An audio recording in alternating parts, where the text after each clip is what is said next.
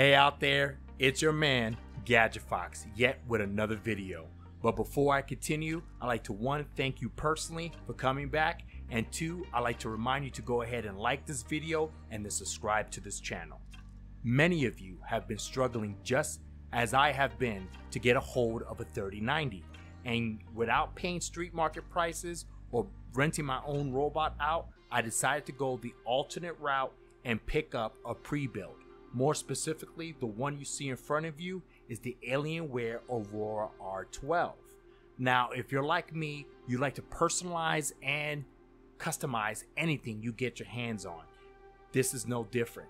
I've watched all the videos out there, and the one thing I can't find is that can the Alienware hold two GPUs at the same time? So I decided to make this video. Let's start with a layout of the R12. Right here, you have the 1000 watt power supply, an old school hard drive that's going to be junk anyway, a 120mm fan to keep this thing cool, and in the center you have a bracket that holds the GPU in place. As you can see, Dell went ahead and provided us with the additional power cable coming out of the 1000 watt power supply for the intended second GPU. Around back, you're going to have to release these latches going up first because the power supply is designed with a swing door operation. This thing opens up like a barn door. It's pretty cool actually. Now before you go ahead and swing it out, you want to make sure you've removed all the cables from the hard drive because you don't want to head and snap any of the cables or clip any of the cables. It's real easy to do too, but with a little bit of force, you swing it out to the right and you see the guts inside. You want to make sure all the cables have not been clipped and they're stayed in place in the motherboard. That bracket, like I mentioned before, not only does it hold the GPU in place while in transport, it also keeps it from sagging. I think it's an actual good design from Dell. I really like it, but with two GPUs, it ain't gonna do any good for us. Here's a look at a second 3090 from Dell. As you can see, left to right, it fits, but we're not going to be able to get that second GPU in until we remove those lower brackets that are meant to hold additional storage out of the case. They're held each end by two Phillips screws. All you have to do is just go inside and unscrew each of them so that you can remove it and make space for the second GPU. I brought the camera in closer so that you can see removing the additional hard drive bays is very easy. All they do is just swing to the front and you can pull them right out. Removing those two bays exposes two vents, one in the front and one in the back, that should help bring more air to the second GPU with the assistance of the 120mm fan. As you can see, to the left to the right it fits, from the bottom to the top it fits. Let's go ahead and plug this bad boy in. We're going to have to remove the graphics plates from the back of the R12. My recommendation is just remove everything you can so that you can welcome more air. More air always helps out your computer. In any case, we're going to swing the power supply back to the left and we're going to go ahead and reach around and grab those power cables already coming out from the 1000 watt power supply. These cables are going to be your standard 16-pin connections. Any of your 30 series cards are going to work perfectly with the Dell Aurora R12, and it's real easy to just go ahead and connect them. Now I say easy, but I really mean it's painful. Either I have fat fingers or delicate fingers, because every time clipping in the power supply into the GPU always leaves my fingers tingling with pain. You know what? Go ahead and leave a comment down below. Tell me what your worst experience is with pre-builds or working with your own computer. In any case, these cables in the back, you want to make sure that you shove them as far back as possible and out of the way of the second GPU, because you want to properly seat everything into the PCIe slot.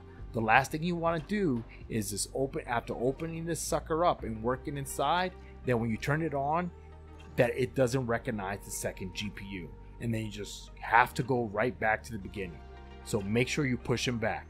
Once everything has been put into place, it's time to slide in that second GPU into the second PCIe slot. This should be very simple.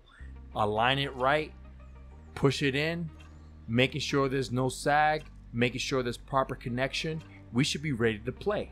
As you can see underneath the second GPU, those two vents should support proper airflow, and the 120mm fan should be able to bring in enough air to cool the gaps between the first 3090 and the second 3090. I'll swing that door right back into place, making sure that everything's aligned and those latches are placed in the proper position to make sure everything is secure. I can't wait to see how this performs.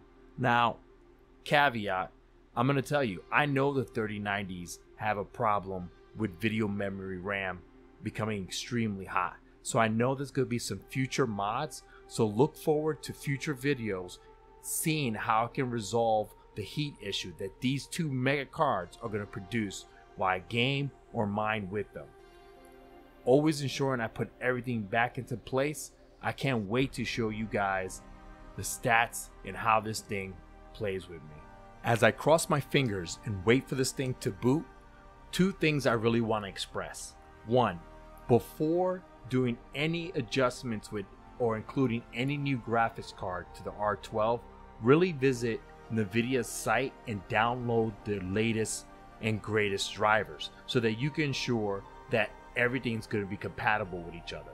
Second, you can see I left a panel off of the R12.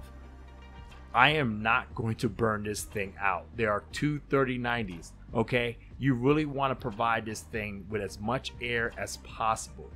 Now, as you can see, I was able to log in. Everything boots up exactly how it should. Both of the 3090s are receiving power. As you can see, they're well lit, so there's no tricks or gimmicks here. Checking out the device manager, you can see that both 3090s are recognized. And swooping over to the computer, there they are, sitting restfully and peaceful, ready to be unleashed. Now all I need is the NV link from NVIDIA, and I should be able to combine both of its powers. Here, I decided to run NiceHash just to see what each of the 3090s were going to provide me with. And as you can see, each of them are giving over 100 mega hashes per second. This thing is going to be a beast for both mining and gaming. And then I can't wait to see how it improves my editing. Look guys, you know what I do here. I provide reviews of things that I have decided to do or buy. All honest. I can't wait to show you the future mods I'm going to have to do for this thing because we got to deal with heat. But until then, Gadget Fox.